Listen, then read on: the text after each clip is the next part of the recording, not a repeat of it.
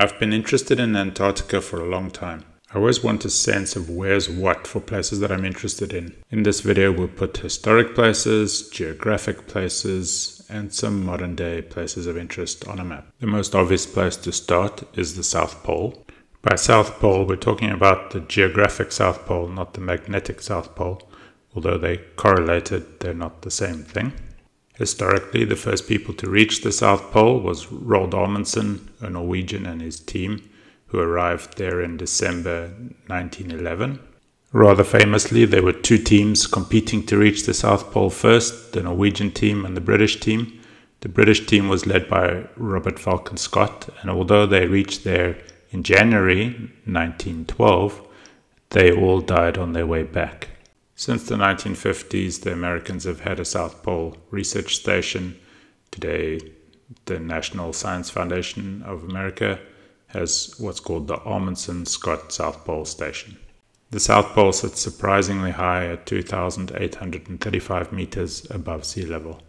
After the South Pole, the next logical step is to break Antarctica up into its biggest geographic regions.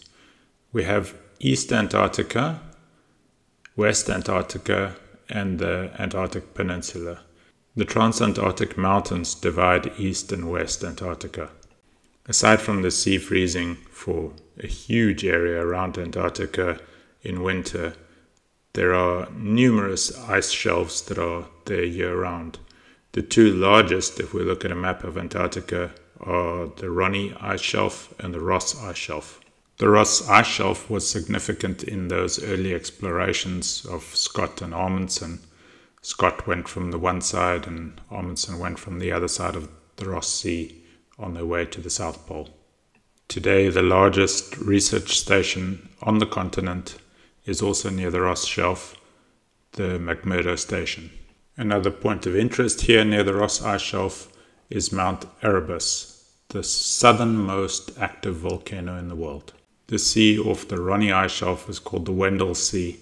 Because Robert Falcon Scott's expedition across the Antarctic to the South Pole had been a failure, the British had wanted some big success. At that time, nobody had yet crossed the Antarctic. There'd only been the expeditions to the pole and back. And so a new expedition set out in 1914 with Ernest Shackleton. This would become one of the most famous expeditions to the Antarctic. The boat that Shackleton and his team were on was frozen in the sea ice in the Weddell Sea.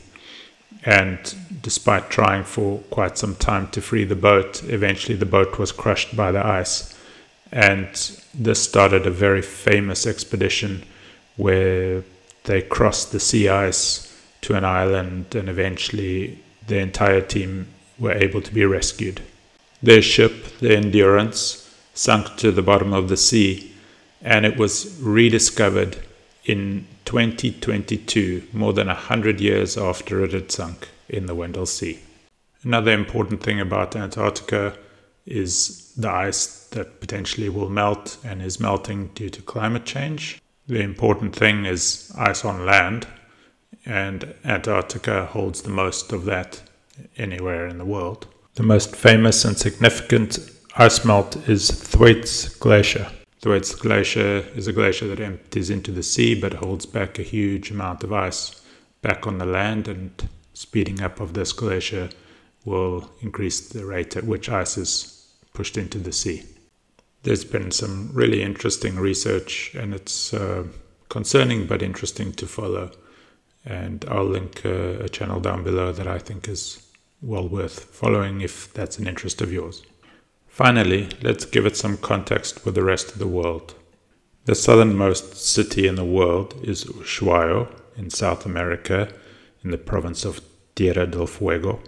Ushuaia is 68 degrees west. Cape Town is the well-known city on the bottom end of Africa and the launch point for a lot of South Africa's Antarctic research.